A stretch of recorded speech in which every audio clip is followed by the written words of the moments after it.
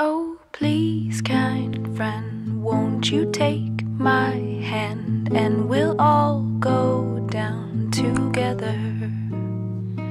We don't need to pretend, we'll just fight to the end, and we'll pray for stormy weather.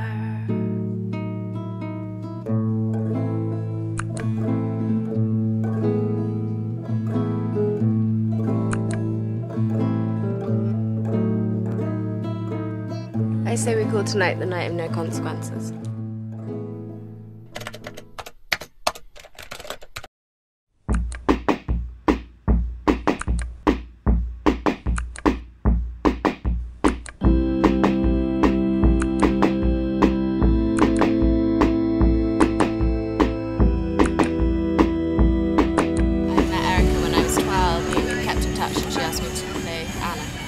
Everything's been incredibly exciting. There hasn't been one thing I haven't enjoyed doing. There's been a few things that I've been slightly embarrassed doing, like undressing. I felt really... I love meeting everyone, meeting all the girls. Because, yeah, so many friendships have come out of it, even though... And I've loved every minute of it.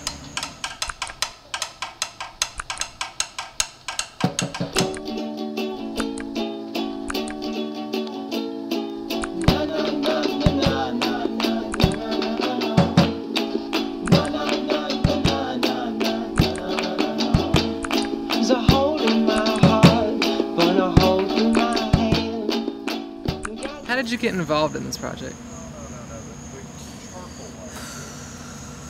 Wow. That I haven't seen. That was Wait, are we doing serious answers? Yeah. Erica emailed me and she's like, everything apart for you. What are you doing? And I was like, yeah. That's how I got it. She knew I did drama. She found me living homeless on the street and said I had a big face. And I said, thank you. Can you feed me for 2 weeks? And she said, yes, if you're in a movie. And I said, fine, but I have some requirements for wardrobe. I'd like things to be beaded and embroidered, if possible. And she made it happen. Yeah. So I said, okay. Wow. Yeah. Yeah. And I think I'm gonna get a Holmes too. Yeah, exactly. So that's which is great. Yeah.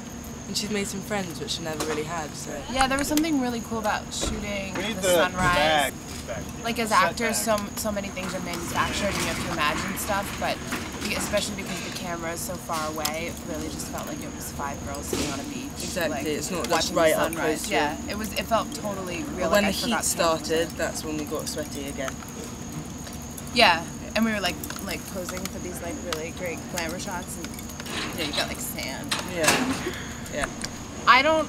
I'm very opposed to the whole Twitter thing. Like I don't get that at all. I don't have Twitter. But I have to say the Facebook thing is kind of a big deal, and I do Facebook stalk people. So if you're my friend, and here's what's going on tonight. We're having a pre-wrap party. Yeah. Which we're having 3 parties. Because we have a scene to shoot still, and everyone's pre-wrap partying. We still have a scene to shoot. So you know. Yeah, so we're gonna have we'll have the first one, then we're gonna like hitting you in the face. Pre-wrap party.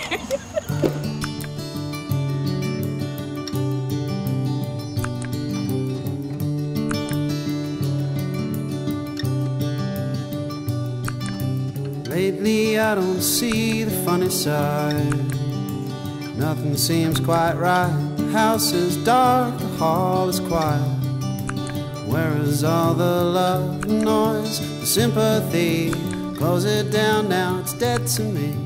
Please take the key, unlock and bolt the door.